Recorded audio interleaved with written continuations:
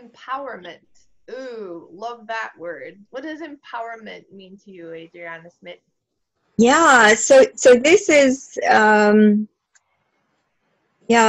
this is a loaded word. This is a phase in the journey where we combine mindset and skills. This is where we get to transcend to a whole other level, because through this phase we pick up new tools for managing life, and we gain know-how, and we stretch beyond the, there's transformation that occurs up here with informational, what's the word? I call it informational transformation, because in the beginning, we need to process new information in order to change the way that we perceive things. But if that transformation never gets to the level of our habits and our day-to-day life, then we're not fully empowered. Nice. And we're just spinning around up here. Yeah. So we don't want that. In order for transformation to be complete, we need to allow the process to, I guess, descend into our bodies and into our habits and into our rhythm of life. Nice. So one of the ways that we do this is by looking at the lessons of our lives through our anger wisdom. And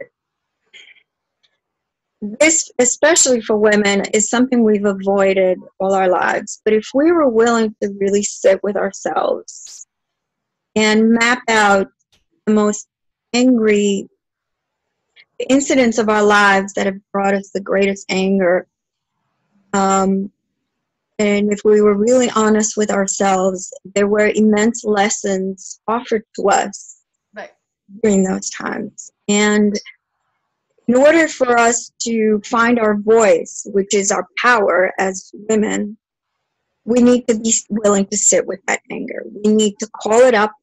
We need to spend time with it and to let it express itself and be what it is. Yeah, we get to. It's a job. Yeah, absolutely. It's actually a privilege, just as you say, Linda, because one of the greatest teachers for us is our anger. Mm-hmm. And rather than constantly sweep it under the carpet, which, finds its way out into our lives anyhow in the ways that we jeopardize ourselves and our relationships. Yep.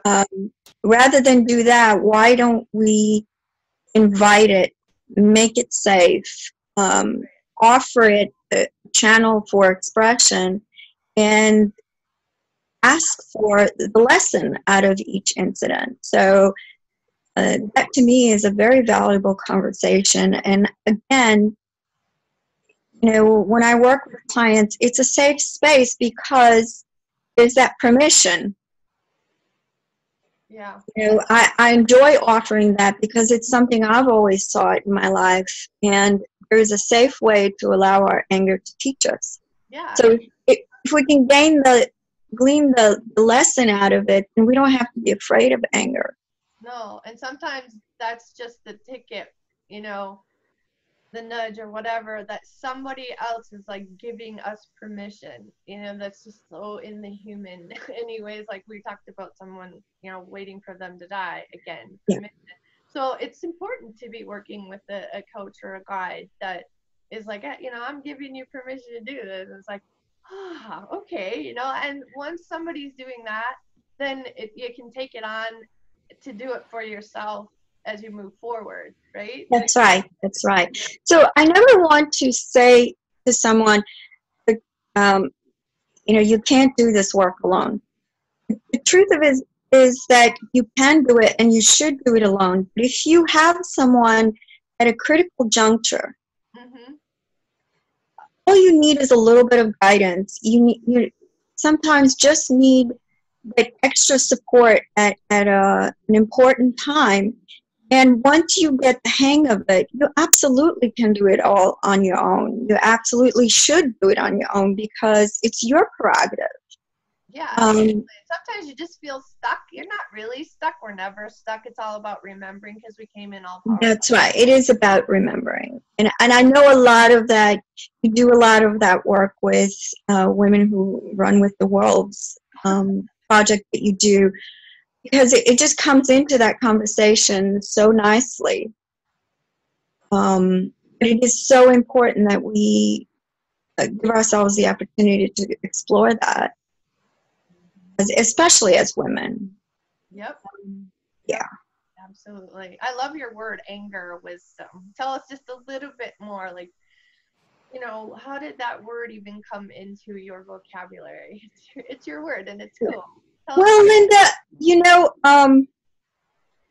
you and I both come from the Christian tradition of being raised in the church.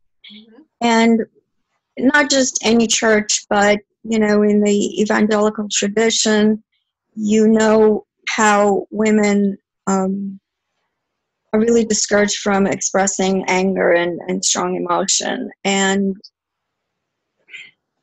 anger wisdom was an idea that made it possible for me to embrace, I guess, the worth of that experience. It seemed to me, I reached a point in life where I had to shed those kinds of traditions because they no longer served me. Yeah, right. And in order to do that, I had to make it okay for myself to go on a new journey and get in touch with the anger. And so there was a time for me where I had no guidance, and anger was my teacher. So, and my willingness to sit with the discomfort of that mess, I gained a lot of wisdom, and I started writing it down. And after that, I realized we can all experience this if we give ourselves permission to. And wouldn't it be wonderful to invite more women into this journey? And I do believe that every woman, you know, it's such an intimate teacher because there is no more specific, like every woman is angry about different things and that pertain to her specific story. Right. So what better teacher can there be? Yeah, right. and now the trick with this has been, for me, is because, you know, bitterness can also set in. What can so, bitterness, which is what a lot of us are taught, you know, stay away from anger because then you become this ugly person. Right. So a lot of us women would opt for depression. Yeah, right.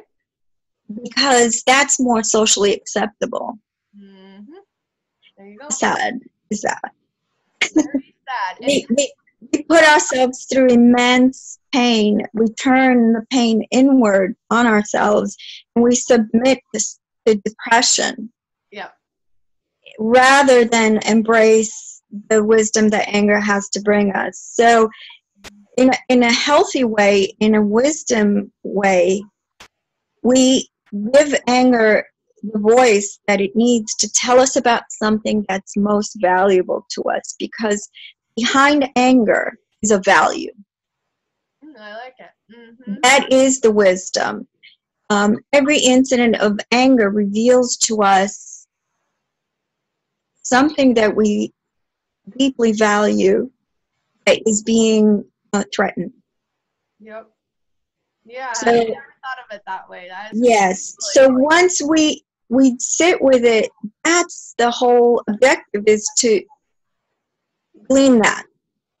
And once we determine what the value is, then we say, here's a great example. Let's say my husband and I are having an argument, which really rarely ever happens. But when it does, And if we start to flare up at each other, that's an invitation to look beyond the anger and to say, this is pointing to something I value. So if I give myself an opportunity, I get to say in a conversation, you know what really means a lot to me, hon? Oh, This means a lot to me. And this is what I want for both of us to experience more than anything else. And then when I get to do that, everything falls to the wayside. All the non-important, non-essentials fall to the wayside because all of a sudden we've honored what's most valuable and we get to bring that to the forefront. yeah. But if we never give ourselves the chance to do that with anger, then we miss the tender, juicy morsel behind it that is the value. Wow. So that's anger wisdom. I love that, because when you were talking about the anger, I immediately went to what's under the anger, because like with my now husband, when we were moving to Connecticut and we took 2 cars out and I was following him, and he he hadn't booked a hotel room, and so we get to New York on New Year's Eve with no hotel room. Wow. We had driven from Minnesota. We were tired, and we had 2 crazy kids that we had left with my mom on top of it. So we were exhausted young parents, anyways.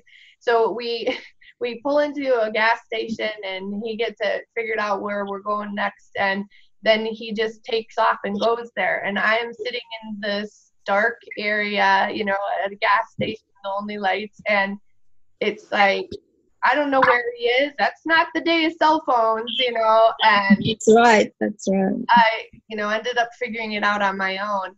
But after that, when I tell that story, like, I will never forgive him for that, you know.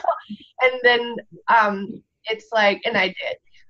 But Yeah. it was years. It was. And it was like, so not, and what was under that, right? Well, that Yeah. was abandonment.